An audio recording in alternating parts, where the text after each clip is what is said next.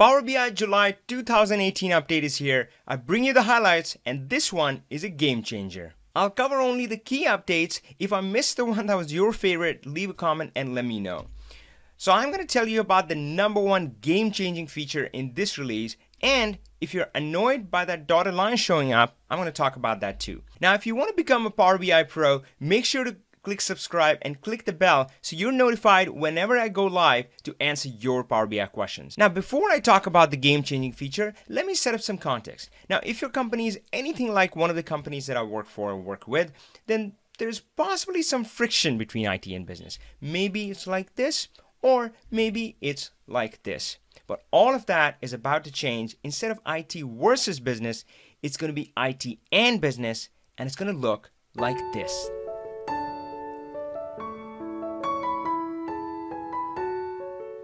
All right, so how is this feature going to impact IT and business and self-service BI? Now, let's look at it for a little bit from the IT's perspective. Now, I usually speak from the business user behalf, but if you look at it from the IT perspective, they usually have a built-in data warehouse or a data model, which they have spent a lot of energy, money, time, resources to build.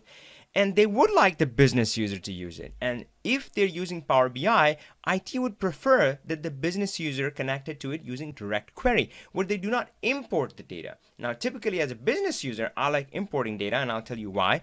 Because in direct query, if you do connect that, you can build any report off of that central model. But the challenge is that often those models could be like 95% of what you need, 99% of what you need, but there's often that one piece or maybe more that you need to pull in from other sources. And this is something that was not possible earlier, but that's about to change, my friend, and that's going to change the game. So let me just show you the feature. So here in this Power BI desktop file, I'm going to connect to a SQL server that's supposedly my data warehouse for my company. And as you notice, I use direct query here. Now I'm going to select the tables I need, and even though the button says load, notice the load time here. It's really quick, and you notice it didn't say rows because it didn't copy any of these rows. It just established a direct connection to the source, and I can slice and dice it as I want. But as you're seeing here, I can also connect and bring in an Excel sheet or another data source that, this is missing from my data warehouse, but I'm just going to bring it in from the source that I have access to. And of course, once that's there, you can kind of clean shape transform. And next, I'm going to set up a relationship. Now, the model isn't perfect. I kind of did this in a hurry, but the example here is we have the class sales, class product coming from the data warehouse, and this product department head entity is coming from a different location, which is in an Excel file in my case. But I can link them up and be able to slice and dice and show the data, show all my reports across these data set. One is a direct query connection to my data warehouse, to that central repository, and the other is just some file that I needed to use in my model. So that's a pretty cool feature, and it's going to be a win-win for both IT and business. Now, this is a preview feature, so make sure you turn it on before you try to use it. And of course, this deserves a detailed video of its own, and I promise to do that. Just make sure you stay subscribed. That way you're notified whenever that new video goes live. Whoa, that was a big one, but let's move on to the reporting features. And this is where the dotted line comes in. So this did catch me by surprise. I was like, how do I get rid of this? Well, it turns out it's a good thing. So this actually comes from a new feature called wallpaper formatting. Let me just show you how it works. So before this, if you size your window a different way, it's possible that you saw this gray area next to your dashboard. And truth be told, I was kind of okay with it, but the new feature allows you to kind of blend it in and have the smooth white experience so that it doesn't kind of stand out regardless of how your window is shaped, how your report is being displayed. Now the dotted line, that is only for the author. So it's not going to show up for the end users when they're looking at that report, but the dotted line just kind of reminds you that that's where the boundary of the report is. So you don't try dragging a visual outside of that. So yeah, it's just a helper for you, and it's going to be there as long as you keep using the wallpaper and keep your page background transparent. We have a new visual header. So this is the old look, and contrast that with the new look. So earlier there was a band at the top of every graph, and it was kind of obtrusive, and now it's blended in, and it's smart. If it doesn't have space at the top, it can be displayed at the bottom. And besides just looking a lot more elegant, it also has other bells and whistles built in. So it also gives you a lot of control over exactly what is shown in that header. And I'll just give you one quick scenario of how that could be used. Imagine if you have a graph with capability of drill down. Now let's say in this scenario you do want to drill down, but after that you want to remove these buttons. You don't want the end user to be able to interact with it. Just maybe to simplify things. I mean, this is the experience you want them to have. It's drill down and that's it. You want to leave it there. Well, in that case you can turn these off. Now if you try it though, you may notice that it doesn't seem to have any impact, that the buttons are still there. Well, the buttons are actually always shown in Power BI Desktop authoring mode. Now, if you do publish it online, in the viewing experience, the buttons will not be shown if you have turned them off. So in this case, I turned off all drilling, and you notice that it's a lot cleaner look. Those buttons, that functionality is not available in the visual header. The sorting experience is now cleaner. These two were actually squished together in one option, and now it's separate: sort descending, sort ascending, and sort by. We now have tooltips for table and matrix. Now this is something that you do need to toggle on, but once you do, and let me show you in the file. Now let's talk about tooltips. So tooltips, of course, you could have your default tooltips, and notice the measure here is variance, but I've added sales and order count in tooltips on my field box. You can see right there, and that's showing just a regular tooltip. And of course we had the report page tooltip, where you could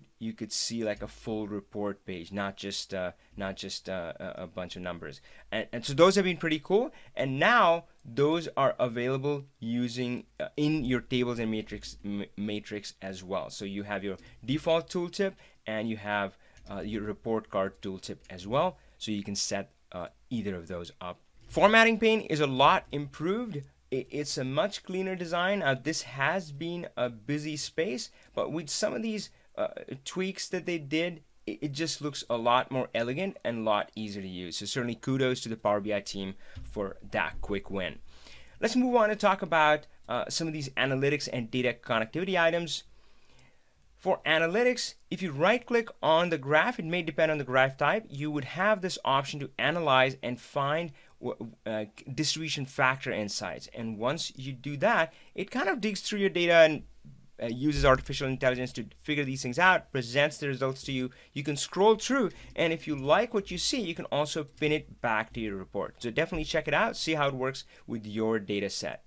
Web by example connector. So here, if you have connected to websites, sometimes if they have a simple table, it's pretty straightforward to bring them in, but at other times they have a complicated structure and it's harder to bring them in. So here, if you use this URL for an example, if I connect that, and again, frankly, I hadn't even noticed this button, but it's right there. It's add table using examples. And if you do that, it's going to bring up the page. And what happened here is if you look at the dark text, the dark kind of black text, I typed that in, but the light gray text is what Power BI automatically figured it out. So as soon as I typed in kind of iTunes, Spotify music, it figured out the rest.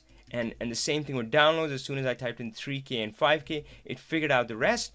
And if you look at the query, I'm not sure. It would have been pretty hard for me to come up with something like that or find a workaround. So certainly by adding data on web by example, that could be useful if you're connecting to a web page which is not very clean. Let's talk about the custom visuals. Power BI is certified. They're a little easier to find. So certified visuals are just which have gone through a little more rigor, and you should feel a little warm and fuzzy using them, a little more comfortable with that. So they've gone through more rigorous testing by the Microsoft team, and now they're a little easier to find. Custom visuals, Mapbox is a good one. It's got some really cool updates as well. I believe the choropleth mapping, which is kind of filling it in, it had some new kind of lasso select and polygon select. It was already a rich measure. In fact, I have an exclusive interview with Ryan Bauman from Mapbox, and I would be putting it up on my channel, so watch out for that video as well. I was excited about this visual data box, which supposedly can combine, I mean, standard text you write with kind of measures. And I was excited. I was imagining, I have seen with financial reports that there is a documentary that last year's sales with this and blah blah, and the year-over-year increase is this, and it's possible that you could generate something like this. Now, of course, when I have worked, we've had kind of humans entering it, and then it was sucked in automatically into the model. They would enter it in like a SharePoint list or some other source, and it'll be sucked in. But this could possibly make it, at least some part of it, automatic. But I was not able to use it. I only got as far as kind of pretty much the default, which isn't much. It just has this standard text, hello my friend. And I did try to edit it, but it left me scratching my head. It has some Java code here. If any one of you has figured it out, then I would love to know. Leave a comment and tell me how what's the best approach to using that tutorial. So that was the July update. Look out for the detailed video on the game-changing common data model feature. Until next time, power on, my friend. Hey, keep watching more videos and keep learning Power BI. But if you did enjoy this video, I would love to hear from you. So leave a comment, like, subscribe, all the good stuff. Power on, my friends.